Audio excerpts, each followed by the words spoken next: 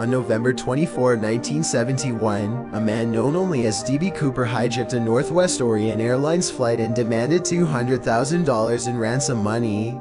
After getting the money, Cooper parachuted out of the plane and was never seen again. To this day, the identity of D.B. Cooper and what happened to him remains a mystery. The case of D.B. Cooper is one of the most fascinating unsolved mysteries in American history. Who knows, maybe one day we'll finally get some answers. Thanks for watching and don't forget to like and subscribe.